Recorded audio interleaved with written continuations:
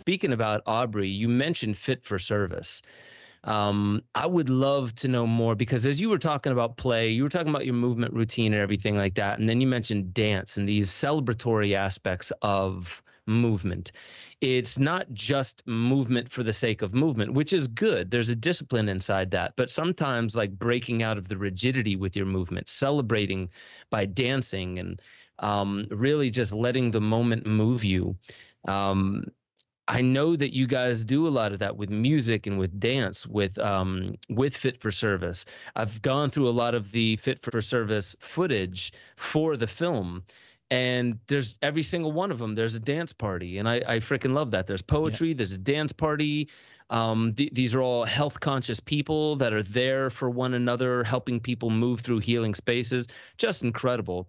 I would love to know, what are the main elements that you are so impressed by with Fit for Service and what it's offering humanity? That's a big one. Yeah, what we do is we take like-minded individuals that want to grow and want to learn, and we give them the kitchen sink. We give them everything that we know, the things that we've tried over and over again and started, have some degree of mastery and perfection with, and we offer those.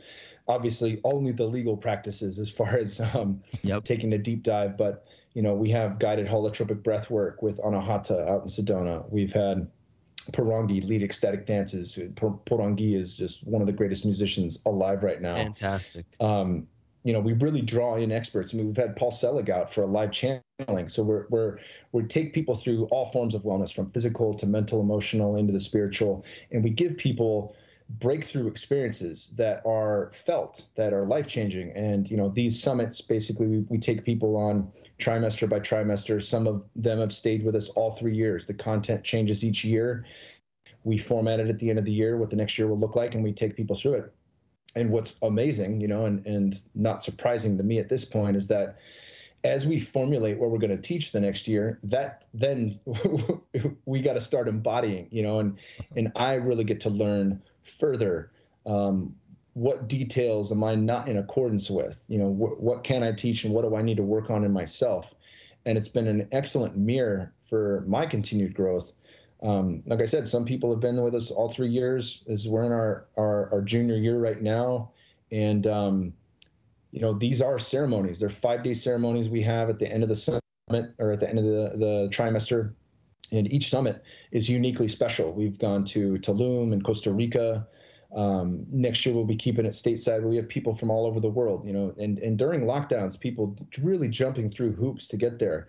We had a lady in the UK that wasn't allowed to fly to the US. She flew to Lithuania, drove to Croatia, and then flew out of Croatia. I mean, like, the Wow. People that are in are about it, and there's no two ways about it. That little screenshot you got right there is us doing a soul wander with Tim Corcoran. We worked with Bill Plotkin. Bill Plotkin wrote The Soul of Initiation, fantastic book. So again, we give people all the legal experiences that take people deep into themselves. And the thing that Aubrey I never really expected from this is the fact that the sum total of its parts don't even come close to what it is. It has become a community. And even for the people who come and go, we have an app where everyone who's ever been a part of Fit for Service is allowed in.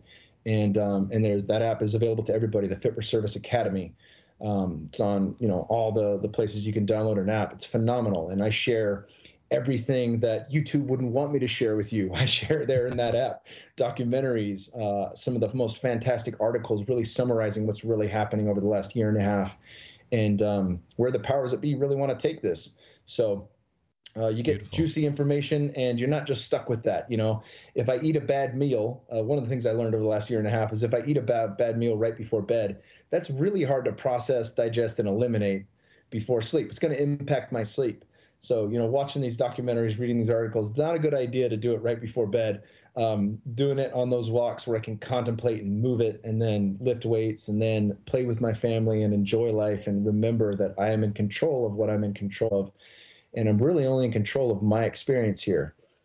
As I work on myself, I become fit to serve. And that service is really done through my vibration. It's done through how I show up in the world, and it's done with all the people that I touch. my family first, my coworkers, my friends, and everything beyond that, everybody through the podcast. That reverberation is the trickle that we're creating with Fit for Service. And I think that's really what's drawing people to us, is they want to be a part of that, and it's working.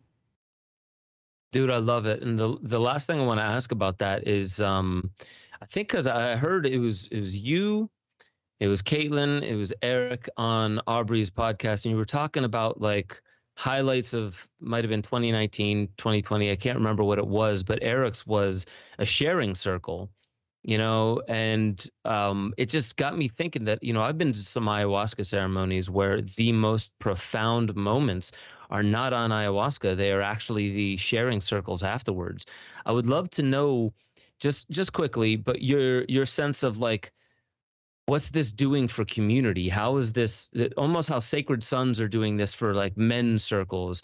How is this really showing up for the people, not just the protocol, but the people? Because it really seems tight knit. Yeah, you know, it's, people want to know that they're not alone. They want to know that the things that they're into, the viewpoints that they have, that there is a sense of other people that are doing the work that they can spitball ideas with. And you know, we took stats the first year on how many businesses formed and all the financial shit, you know, like who gained, what did you gain, and how did you gain from being a part of this experience? And what's cool now is seeing how many people have been married who met each other in Fit for Service. We have our first Fit for Service babies that were born this year from people who met in Fit for Service. And it's like, that to me is the unquantifiable. That to me is like you started a family, and it's really incredible to see that, you know. So people first form this online, and then they see like who's near me, who lives close to me, who else is into this stuff, and then they become beacons of light in their own community, and that the things and tools that they learn are what they take out to their community. So they start to find, you know, as you build your resonance up, that's what you attract into your life. And when you find others that are like you in Fit for Service, you begin to find that in your own neighborhood. You begin to find that in your own city, in your own state. And that slowly just seeds the planet with more and more people that are doing the work and healing themselves and coming to a place where they can actually sit with the truth and understand it in a way and still do something useful with it, where they can still come to a place of peace and equanimity, fully knowing what's on the line right now, and say, we're going to do it better. We will do it better. And it starts with me. And I have people that are in on this with me. And there's people from all walks of life. You know, one of my best friends that I met during this was a retired hedge fund manager from New York City. Phenomenal guy. And, you know, I could go on and on about it, but, and even just talking about it, you know, it's something that I tell anybody who's new. It's like describing a plant medicine journey, you know, like I can tell you everything about it. You're not going to know it until you go through it. And really, when you go through it, you understand like, okay, yeah, this is something that words don't really fully encapsulate. It's that good and it's that important. Make sure you all head over to benjosephstewart.com, become a member. You'll have access to the growing library of deeper dives where I talk about all the stuff that I really can't talk about on YouTube. Make sure you get involved in the Discord chat. That's where a lot of the conversation is happening, talking about new theories, being able to interweave into the greater conversation that is how we awaken infinity. That's our highest potential. And I just want to remind you, you are the most powerful technology ever known to creation. Wield it like an artist with a conscience.